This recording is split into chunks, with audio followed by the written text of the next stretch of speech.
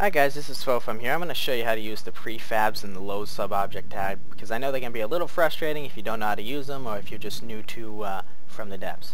So we'll start with the prefabs tab. Prefabs is a little complex to get it completely right, but it is simple in the general idea of what you want to do. So what you do is click on one of these gray squares. You want to name it, so in this case I named it random block. And then you set the width, height, and length to the block that you want to copy. So now I have this one selected. Just click on it again, and now you see here, this is where it's going to copy. Anything that is touching this teal frame and inside of it, not the green arrow on top, will be copied. So what we'll do is we'll head down here. Just turn right there. Boom. We've copied that. Now it already is going to work. Watch. You just click and it's placed immediately. Everything that you have in there within this block will be saved, and then it can just be pasted just like it was.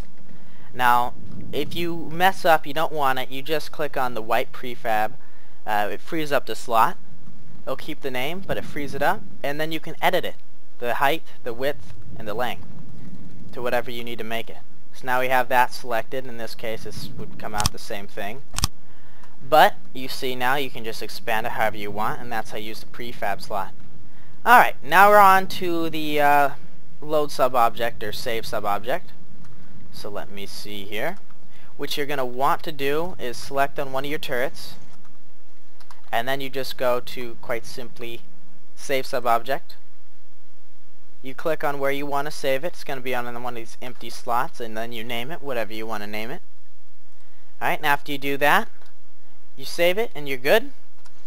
You unclick, or you go out of the build mode, so you're no longer building on the turret, and you click back on your craft, back in the build mode for your craft. Go to load subobject, click on what you want to load, and place it. And it's that simple. You now have a turret that you've saved, and now you can just freely place it wherever you want to. As long as it's going to fit, it'll work. If you try to place it like this, it's not going to work. Alright, there's also one more thing to note about the prefabs tab. You cannot save a turret. It won't work.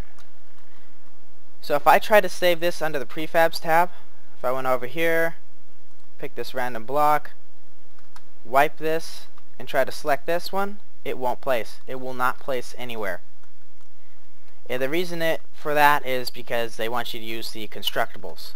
Now say if you made a simple turret, as in you made a firing piece and a few cannon pieces on the side, I'll just give you a little example here. So we get the firing piece and we just place it on the side and add a barrel. You go to prefabs, wipe this, let's just make it cover that.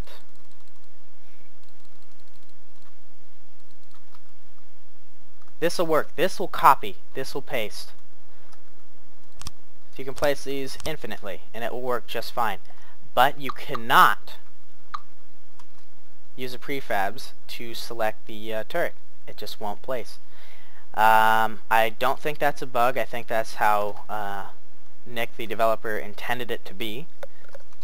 It does simplify it, makes it easier so you no longer get confused between the two. So remember, the load subobject and save subobject is for everything and anything that is on a turret and also on a spin turn block. The prefabs are just for blocks on the boat, nothing to do with the turret. You can add cannons onto the side and it'll copy that, or just huge blocks of any portion of the boat. Alright, thanks for watching guys. Let me know if you have any questions in the comment section, and subscribe to find out more. I'll be making more continuously all the time. Alright, thank you again. See ya guys.